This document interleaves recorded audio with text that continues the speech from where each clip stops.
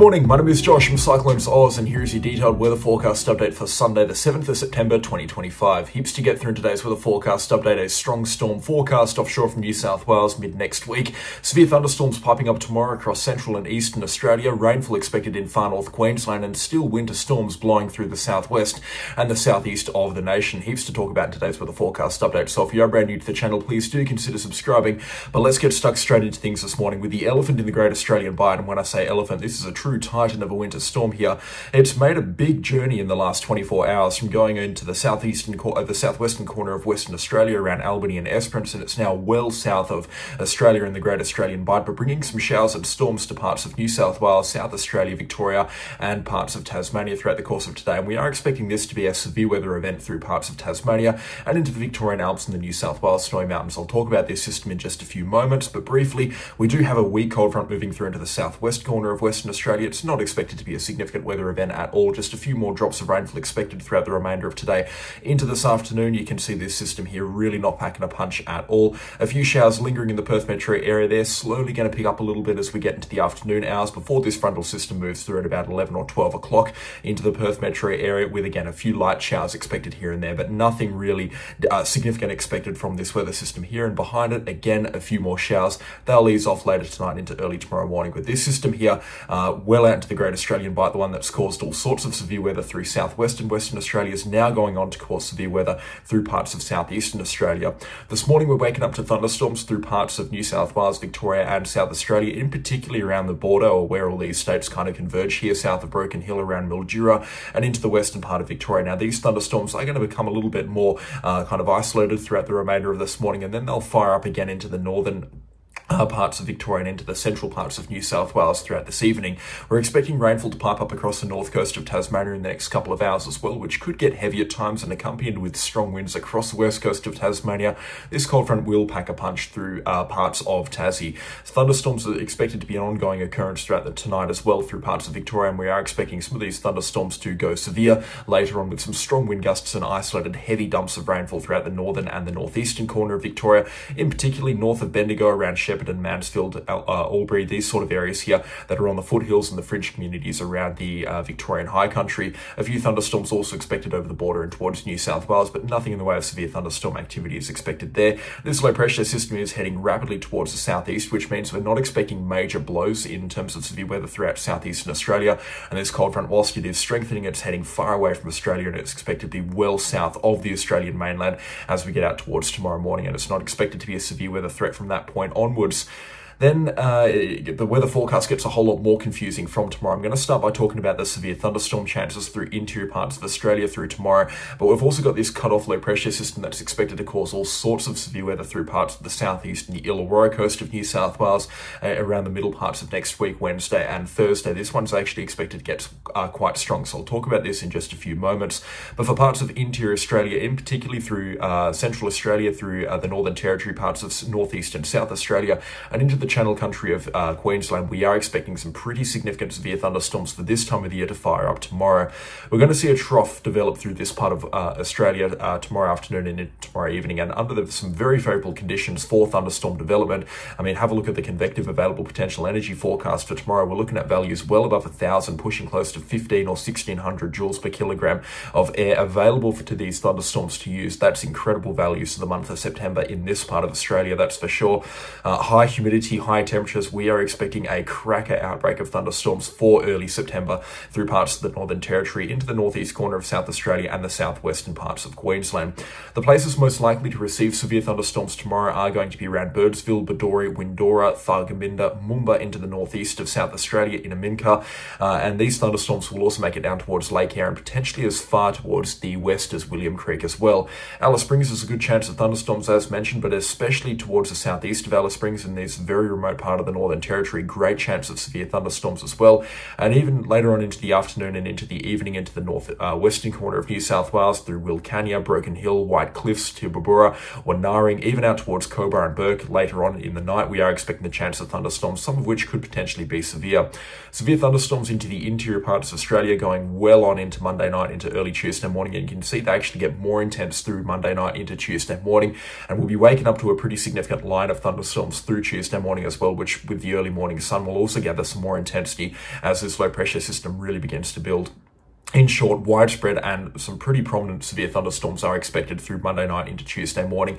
Prolonged outbreak expected around the kind of zone where Queensland, New South Wales, South Australia and the Northern Territory all meet in this little pocket of South Australia here. Some very prolonged severe thunderstorm chances are going to be ongoing there, and they'll continue right through Tuesday as well and towards Tuesday night. Tuesday night also expecting to be a great thunderstorm chance occurrence into the western half of Victoria, New South Wales rather, especially around Broken Hill, Wintery, White Cliffs and Wilcannia. Again, more severe thunderstorms expected on Tuesday night under some very favourable conditions there. Warm temperatures and humidity just expected to be ongoing, and again, combined with some very high convective available potential energy values again Tuesday night, with some very healthy values also out towards Queensland here. Have a look at these here, pushing close to 2,000 here on the convective available potential energy scale. These are some extraordinary numbers for early September, and even in this part of Australia as well. When we're talking about thunderstorms and severe thunderstorm chances in September, we're more talking about coastal New South Wales and coastal Queensland, not interior Australia, that's for sure at this time of the year. So definitely is going to be quite a significant thunderstorm outbreak, and considering we had some pretty good thunderstorms last night throughout the eastern half of South Australia, or just towards the eastern end of the Flinders Ranges, I do reckon tomorrow and Tuesday are going to be some cracker days for some gnarly severe thunderstorms into interior parts of Australia. Pushing the forecast models forward, you can see more rainfall expected through much of interior New South Wales. That's going to continue through Tuesday and Wednesday, and then you can see a strong low pressure system really beginning to get itself going, with plenty of moisture and plenty of available energy here for this low pressure system to really go bang and make the most of a very favourable environment through Tuesday night into Wednesday morning. This low pressure system will bring widespread rainfall, moderate of sorts. The rainfall isn't expected to be anything too heavy or too crazy, but widespread falls Tuesday night into Wednesday morning could be between 20 to 50 millimetres through the southern half of New South Wales, right out towards Mildura and Victoria, and then this low pressure system gets itself offshore through Wednesday afternoon and evening, and then this is where it goes bang. It's expected to undergo a phase of some pretty quick intensification, and an east coast low is likely to form out of this system here very quickly through Wednesday night into early Thursday morning. Major forecast models are calling for a small but very powerful low pressure system. You can see here sustained winds of this low pressure system expected to approach 90 or even 100 kilometres an hour through Thursday morning, with wind gusts much stronger than that, pushing close to 130, even up towards 140 kilometres an hour in places here. We are expecting the worst of this storm to quickly move offshore though, and that's the good thing about this forecast, is that this system does not hang around close to New South Wales at all for any prolonged period of time. It's expected to get itself right out into the Tasman Sea very quickly. So whilst a brief to extended period of gusty showers and winds is expected for the New South Wales southeast, right up to about, probably about Newcastle or Nelson Bay at this point in time, with a chance of damaging wind gusts through Wednesday night into early Thursday morning. It's not going to be a prolonged destructive wind or destructive thunderstorm outbreak across parts of New South Wales, because this system will get itself well out into the Tasman Sea very quickly, and you can see by Thursday evening it's already closer to New Zealand than it is to Australia, and we're expecting a pretty good walloping for New Zealand from this weather system as well. You can see going into the North Island on Friday as a very large and quite a powerful weather system. This is definitely one of the strongest storms that I've seen in this part of New South Wales this year so far, and the fact that it just intensifies so quickly, I mean, you can see here emerging early Wednesday afternoon offshore from Sydney, with maximum wind gusts around 65 kilometres an hour, and then by early Thursday morning wind gusts have doubled, pushing close to 135 kilometres an hour here in this weather system. So it really is quite amazing how quickly this weather system is expected to intensify. But again, for the New South Wales coastline, maximum sustained winds around that 60 to 70 kilometre an hour mark, probably around Point Perpendicular or around Jervis Bay, and peak wind gusts around 80 to 90 kilometres an hour. There will be some strong wind gusts into the Snowy Mountains and the Victorian High Country, as will there be for some parts of the Hunter region and into the Barrington Tops and the Northern Tablelands, and even into the Queensland Granite Belt and coalfields. We could be seeing some strong wind gusts as well, with isolated damaging wind gusts expected through Wednesday night into Thursday morning. However, we're not expecting severe weather warnings to be raised as a result solely from this low pressure system. It is a strong one. It's definitely a significant one, that's for sure. But again, because it's not going to be within close proximity to the New South Wales coastline, and it really isn't expected to hang around either, we're not expecting a prolonged period of significant severe weather. Rainfall is looking very healthy for a wide swathe of New South Wales, though we're expecting widespread falls in the thunderstorm zones to be between 10 to 50 millimetres. Under the right thunderstorms, it's going to be on the higher side of that prediction there. Again, we are talking about thunderstorms, so for locations kind of tracing the line that the cursor's following here, kind of between the New South Wales-Victoria border around Mildura, right up to about Moree, just in this line here, anywhere towards the northwest of that, rainfall is going to be a lot more unpredictable, a lot more hit and miss, and falls could be much closer to zero, or they could be much closer closer to 50 millimeters. However, once you get further towards the southeast of that line, down around the more wetter communities around Griffith, Orange, Dubbo, Parks, Young, those sort of areas, and then across in towards the northeastern parts of Victoria around Albury and Wagga Wagga, and then into the Australian Capital Territory and into the southeast coast of New South Wales, rainfall totals will steadily begin to increase. Widespread falls between 20 to 40 millimeters expected, and then falls up to around 60 or 70 millimeters possible on the Illawarra coastline and the southeast coastline between Narooma up to about Wollongong, from showers coming through from the low pressure system forecast to develop offshore from New South Wales on Wednesday and Thursday. Also, I do know that Wagga Wagga is in New South Wales. I can smell the comments already developing, so you can take back whatever you're typing right now. But yeah, in terms of some significant severe weather, it really is going to all be happening in the next couple of days through parts of central Australia and then into the nation's southeast. It really is a pretty significant forecast for early September, and it shows you just how quickly we're being thrown into this change of season type stuff, where we're talking about severe thunderstorms or winter weather one week, and then now widespread severe thunderstorms through parts of the Northern Territory, Queensland, South Australia, New South Wales, and even a strong east coast low possible very briefly offshore from southeastern Australia. So definitely is a pretty significant forecast, that's for sure. Just before I tap in towards far north Queensland, I would like to briefly touch on the temperature forecast through parts of central Australia. We're expecting temperatures to approach 37 degrees now in parts of the Northern Territory today, and that's going to increase to 38 degrees tomorrow through parts of the Northern Territory. We're expecting a very warm day into the Channel Country of Queensland as well, 35, 36, even 37 in pockets tomorrow.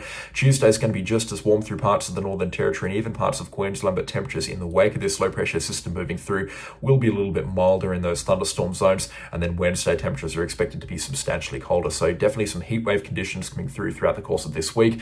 Temperatures much further above average through parts of the Northern Territory, a wide swathe of Queensland, and even in towards South Australia and New South Wales as well. Temperatures already very quickly beginning to climb. 26 at Mount Isa now, 24 at Jervis here outside of Alice Springs. In stark contrast to the bitterly cold temperatures that we're seeing over in Western Australia right now. Just have a look at the swing in the temperatures from one side of the nation here at 4 degrees at Katanning here in Western Australia, 3 degrees at Newdigate, and we're looking at temperatures over in the eastern half of Australia at the same latitude about 5 times warmer than that, between 16 to 20 degrees this morning. So it definitely is a warm one this morning. It definitely is expected to be a warm one in the next couple of days. Plenty of energy out there for these thunderstorms and plenty of energy out there for some severe weather. So buckle up, because it's an interesting forecast, that's for sure. And just briefly up in towards far north Queensland, I would have expected more rainfall to be moving into the Cassowary coast this morning. I did say that for the last couple of days that we've been talking about a shower risk throughout the course of this weekend, and whilst the showers have most certainly developed, you can see rainfall rates are beginning to pick up across parts of the Cassowary coast, especially for those north of Innisfail. I mean, if you have a look at the rainfall rate over the last 24 hours, it hasn't been anything special at all, and in fact rainfall accumulations have been far less than I expected. The southeasterly flow has been strong. I mean, the winds have most certainly been there. You can see sustained winds between 40 to 50 kilometres an hour, and overnight there have been some pretty steady and at times heavy rainfall accumulations, but it really hasn't been anything too flash. So far the southeasterly flow has been quite disappointing. Forecast models still calling for it to intensify a little bit in the next couple of hours and then slowly ease off later this afternoon and this evening, with showers still persisting through Monday and into early Tuesday morning, but not expecting anything too crazy to occur up in towards far north Queensland. Don't get me wrong, we never were expecting more than about 50 millimetres through the Cassowary coast, but rainfall hasn't really materialised yet. So if you have had some significant accumulations, let me know in the comment section down below. And yeah, this forecast has been a bit of a hard one, definitely a little bit of a chop and change one up in towards far north Queensland. But one thing's looking a little bit clearer is that after the 13th, we're going to be talking about more rainfall up in towards far north Queensland, starting with some low pressure that's going to develop into the Coral Sea, and then you can see through the 13th, 14th, and 15th. That is Saturday, Sunday, and then out towards Monday, you can see showers becoming quite widespread through the Cassowary coast and even into the Daintree rainforest. And as we zoom out through much of the northern parts of the Cape York Peninsula as well. So rainfall looking to be a little bit more widespread and probably a little bit heavier as well through the 13th and the 14th of September out towards next weekend. That should carry over towards the third week of September as well. You can see more rainfall expected on the forecast models out there, but definitely some pretty decent rainfall accumulations now on the forecast. You can see here 3-day rainfall accumulations from the East Malabar forecast model. We're pushing close towards 60, 70, even 80 millimetres in a few spots here around the Cassowary coast. And as you know, with with the Cassowary Coast, with all the mountain valleys there, rainfall accumulations can very quickly run far above what the forecast models predict, even in a worst case scenario. So we could be talking about some much heavier rainfall accumulations up there. Just while we do have it, the convective forecast models aren't really calling for much in the way of rainfall throughout the remainder of today. So I imagine the worst of the rainfall has already occurred for the Cassowary Coast, and probably looking at a further 5 to 15 millimeters from showers coming through around the Cassowary Coast as well. So the first round of this rainfall is really fizzed out for northern Queensland. I don't imagine that's going to be the case though in the next rainfall event, because if you do have a look at what we are expecting later on into the week and out towards next weekend, we're going to have a bit more low pressure system activity, a little bit more thunderstorm activity building throughout the Cassowary Coast and just the Cape York Peninsula in general, and that will likely lead to much heavier rainfall accumulations than what we have seen this weekend by itself. So disappointing rain this weekend, should be a little bit better next weekend for the northern parts of Queensland. But yeah, that's going to do it for today's weather forecast update. I do hope you found it enjoyable and informative, and if you have, then please do consider leaving a like and subscribe to the channel if you haven't already. Heaps to get through in the next couple of days, that's for sure. East Coast low, thunderstorms, all that jazz coming through in the next couple of days, so stick around for that. Follow the Facebook page as well, and of course a special shout out goes out to the channel sponsors. Their names are on the screen right now. I could not run the show without them. Forever grateful for all of them that are on the screen right now. If you do want to get any of that mentioned at this part of the forecast update, plus help out the CyclonesOZ channel in a very significant way, click the join button down below. It's a fantastic way to support, and all of the money goes straight back into the channel. So thank you so much for that, and thank you so much for watching the video, and I'll catch you all in the next storm. Goodbye.